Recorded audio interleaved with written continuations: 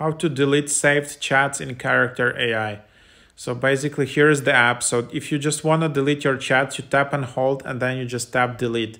This way then you just select the chats you want to delete and then yeah, you just deleting those.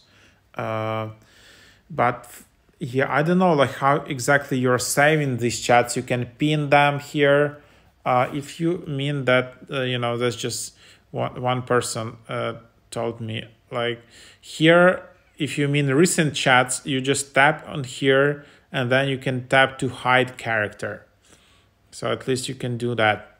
And then in your own profile, you see there are like also characters here, which are public.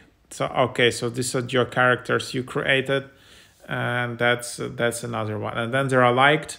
You can just go in here and unlike these characters, and then it will disappear from your liked button, liked tab.